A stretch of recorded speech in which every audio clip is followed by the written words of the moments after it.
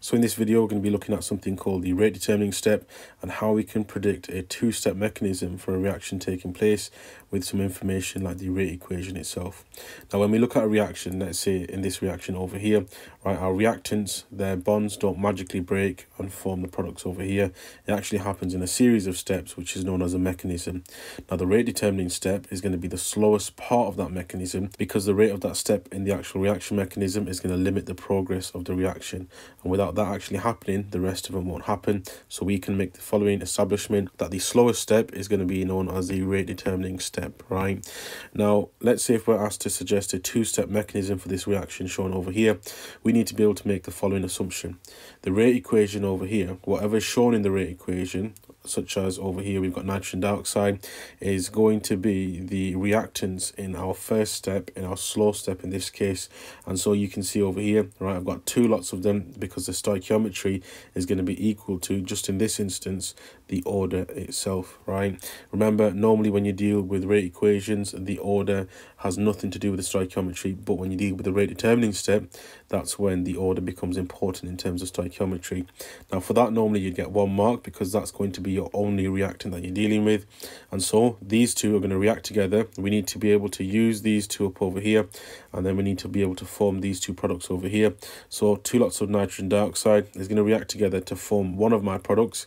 Obviously, it can't be the carbon dioxide product because that contains carbon. In our reactants, we don't have carbon. So we need to think about how we can make NO because that seems pretty suitable, and what intermediate product we might actually have that is eventually used up. Well, I could end up with some things left over, right? 1 nitrogen atom, 3 oxygen atoms, and so I've got NO3. Now that NO3 now needs to react to finish the rest of my mechanism and make the rest of my products and use up any remaining reactants itself. And so the only thing that I can actually make right now is going to be carbon dioxide because that's something that I need to be able to make. How to make that? Well, I could react this intermediate with carbon monoxide, and so I can form that. What's going to be left over is 1 nitrogen atom and 2 oxygen atoms, and so that must be NO2 being formed there as well. Now this example is actually pretty hard because we need to be able to think about this in terms of, first of all, balancing in terms of what's being used up and what's being created, and then keeping our nitrogen dioxide right constant in terms of the stoichiometry itself. So yeah, how do I actually check if this is right in the exam? Well, I would split this down the middle, and then I would look at what's on the left with what's on the right, and I can cancel it through both equations. Now, what if I were to cancel out anything else? Well, let's say if I were to look at nitrogen dioxide, we're using 2 lots, so I can get rid of this 1 lot over here because it cancels with this one over here. And so overall, what I'm left with is 1 lot of nitrogen dioxide reacting to form nitrogen monoxide, and then carbon monoxide is reacting to form carbon dioxide overall. And so our overall equation is going to look like this, where I've got nitrogen dioxide reacting with carbon monoxide to form nitrogen monoxide plus, and then it's going to be carbon dioxide as well. So yeah, you can see and check if a rate determining step question, when you're asked to predict a mechanism, is going to be correct by writing the overall equation as well. Remember, if you're dealing with charges, the charges need to balance in each step as well. Now, moving on, I've got a task for you to do. I want you to try the following. Feel free to pause the video and have a go. So yeah, first question, the rate determining step, RDS, for a reaction between X and Y is given as 2X going to Z. Predict the rate equation for this reaction.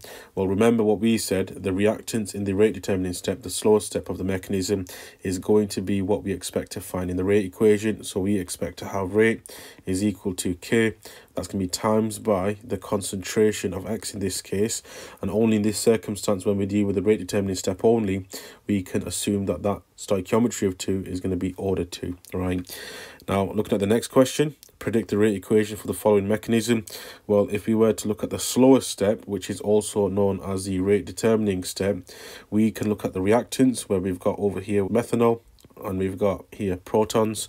And so I know my rate equation is going to look like this, where rate is going to be equal to, and then it's going to be K, and then I'm going to have methanol, CH3OH, and then I'm going to have that times in H plus, and they're both going to be order 1 as well. The next question, determine the overall equation for the reaction. So again, I need to split this down the middle, cancel what's on the left with what's on the right. So in this case, what I can see is H plus is going to cancel with this H plus over here. We've got CH3OH2 plus over here, cancelling with this over here. We've also got a CH3 cancelling with this CH3 over here. And then we also have this CH3CO2 minus, cancelling with this CH3CO2 minus over here as well. And so, right, our overall equation is going to leave us with the following, where we take methanol, which is CH3OH, we're going to react that with ethanoic acid, and what we end up forming is this compound here, which is actually an ester from module 6. And then we end up forming water as well, which is shown over here. So there's our overall equation. Yeah, feel free to have a go at the next task. So yeah, bromine can only be formed by the oxidation of HBr with O2. The following mechanism has been suggested for this multi-step reaction. We can see here we've got a bunch of different steps. The rate equation for this reaction is going to be rate is equal to KHBrO2, and everything's going to be order 1 as well. Explain which of the 4 steps above is the rate determining step.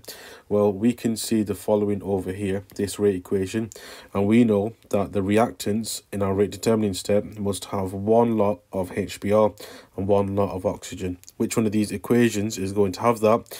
Well, it's going to be step 1. And so I know step 1 is the slowest step, it's the rate determining step. Determine the overall equation for this reaction. Well, let's say if I were to do that again, split it down. What have I got on each side? HBrO2 there, HBrO2 there. I've got HBrO over here, right? HBr over here and 2 lots over there as well.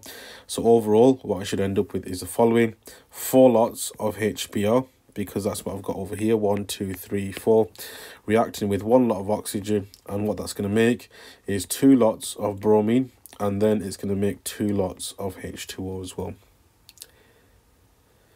So yeah, feel free to have a go at these. I want you to suggest a 2-step mechanism for the following reactions. So yeah, in this case, right, for all of these, we're going to have the slow step, which is going to be the first step. And so that's going to be step 1, and that's going to be the rate determining step as well. And then we're also going to have step 2 in here as well. And so in that case, right, what we would end up with is looking at our rate equation. We've got 2 lots of NO in there. So we've got 2 lots of NO in there, and they're going to react to form some of our compounds. In this case, I'm going to go with NO2. That's one of our products done over there. And then we're also going to form maybe what's left over, which is going to be N on its own. That could be an intermediate, that's possible. Remember, you can get more than one possible answer for these. That N is going to react with maybe oxygen, and once it reacts with oxygen, we end up making NO2. Does this balance?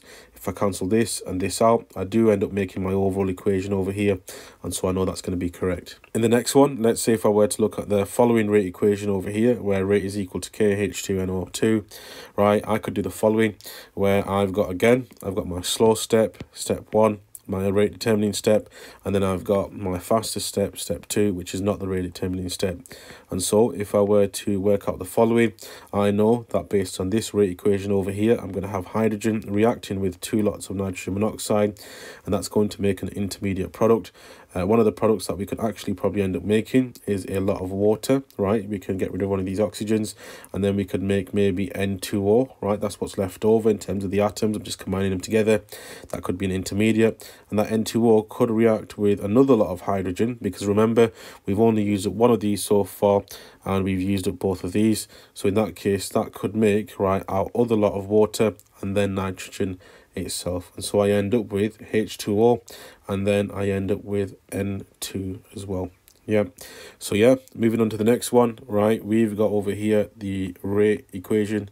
We've got 1 lot of N2O, and we can see that in our actual reaction, we've got 2 lots of N2O reacting to form N2O2. So in that case, again, I should have the following in my rate determining step. I'm going to have N2O reacting to form some products, which one of them could be N2, and then we could be left with O, as maybe a radical or something.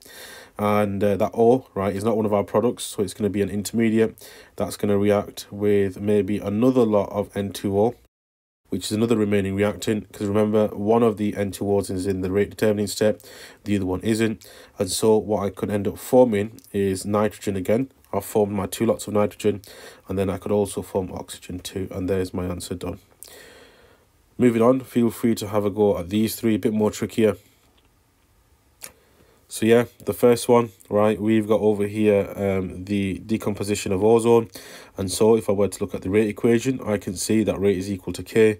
And then we've got chlorine radical and ozone itself. So I know in my rate determining step to begin with, I'm going to have the following. My slowest step is going to have, right, chlorine radicals reacting with ozone, and that's going to form something, an intermediate, and so we end up forming oxygen, and we need to use up a lot of oxygen as well. So in that case, I'm going to form these chlorate radicals. So these chlorate radicals, that's going to be our intermediate, and these chlorate radicals can go ahead and react with maybe, let's say, oxygen to form 2 lots of oxygen gas itself. And then we end up with a chlorine radical being regenerated. If it's there at the start, there at the end, it's not used up, but speeds up the rate of the reaction. Normally, you'd expect to find it in the rate determining step.